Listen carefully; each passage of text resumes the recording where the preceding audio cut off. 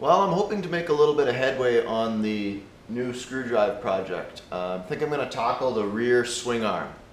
And my plan there is to use the original mounting point on the ATV for the front of the swing arm. I am going to hook it up to this rear strut here. And so it's going to have some suspension in the back. And I'm basically going to make a large T out of plate steel and some tubing for the back here. I'm going to try and keep it as light as possible. I don't really have a design down on paper or anything, it's all kind of in my head, but I plan on kind of making it like those wooden models that you would buy, say of a Tyrannosaurus Rex or something, where the plate is slotted and fits together in that way. So I want to come probably straight back off that pivot point from the shock, and then from there I'm going to bring some arms across like so. I'm going to really Swiss cheese it all so it's really light and use some tubing. So I'll start by making the main long swing arm here, and I've measured it out to be about 2 feet long. So again, just make a wood template and then plasma cut that out. Here's the design I came up with for the rear swing arm, the part that goes front to back anyways. So this will mount where the original front of the swing arm mounted. This will be where the shock or strut, I should say, on the ATV is mounted. It'll be coming up in this direction, and this is going to be sticking out the back. So I'm going to have to cut all this out.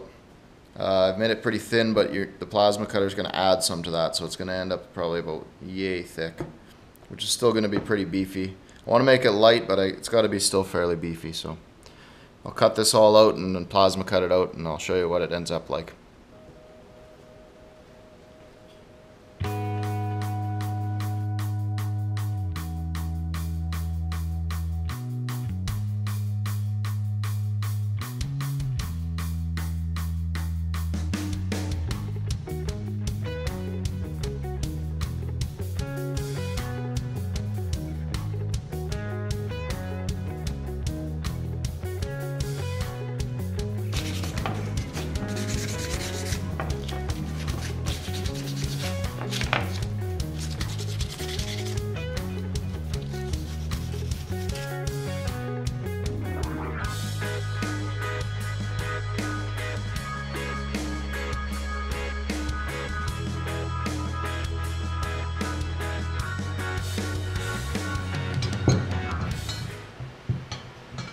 Here's the beginning of the swing arm.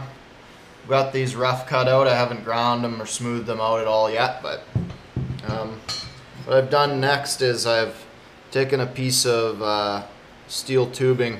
This is actually old roll bar from an old race car I had, but it's 100 wall. Anyways, I threw it in the metal lathe and I squared up both ends so that they're perfectly square to the tube. And that's what I'm going to use to square up these plates, is I'll clamp it real tight here, and I'm going to weld that up, and then that's going to give me a good square starting point to build everything off of. This is where the rear shock would mount on the ATV, and this is the front pivot point up there. So these will be going like this.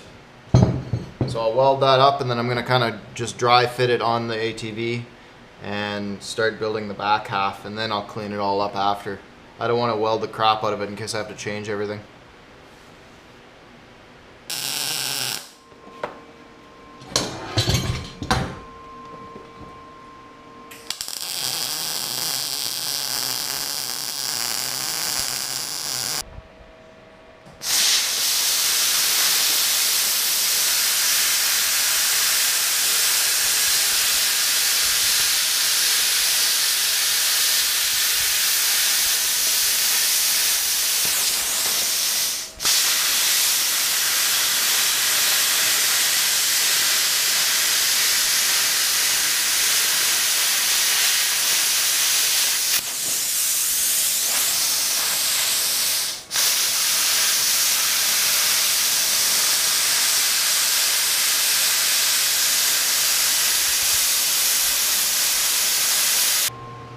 Alright, well, there's a shock mount.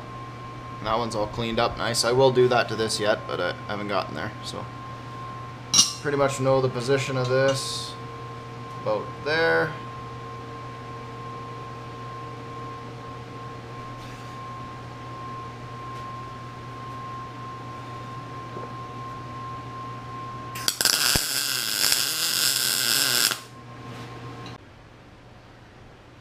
Still very early stages, obviously. I just have a piece of bar going through there. There'll be a bushing and bolt system there and everything. But starting to take shape here. So off of here now, I'm going to make my rear frame. It's going to come as a double frame from here, and I'm going to have some curves in it as well. And eventually all my hydraulics are going to run through the frame here and down each leg to each motor.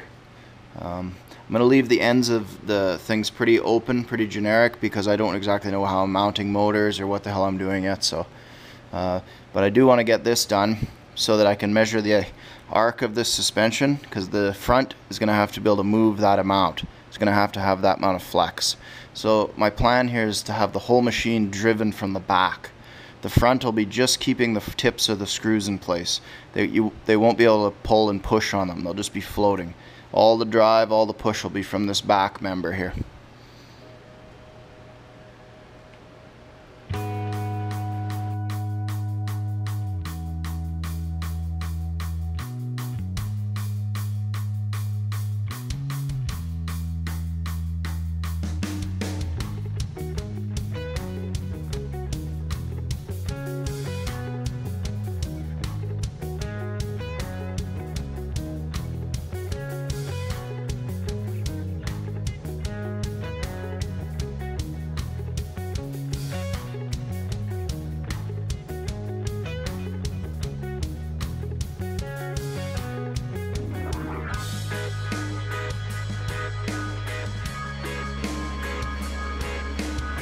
You can kind of see what I'm doing here now.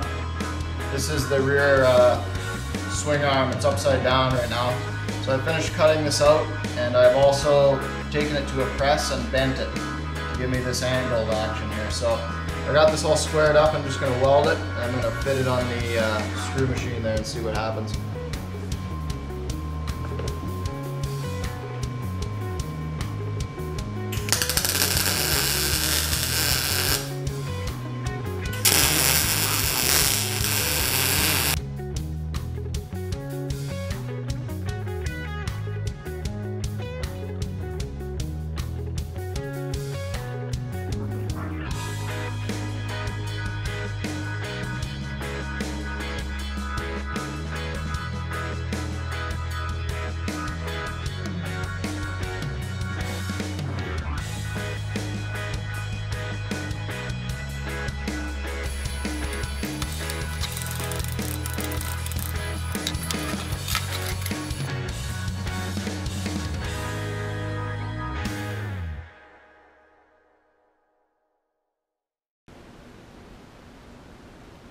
Here's a nice shot of the machine from the rear with the new swing arm attached to the machine. I have it pinned in at the front.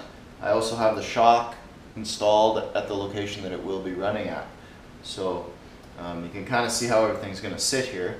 I did put temporary plates on the ends of the arms just so I can bolt the rear bearing of the screw to it. I don't really know how the hydraulics are going to mount there yet, so I haven't quite finished that.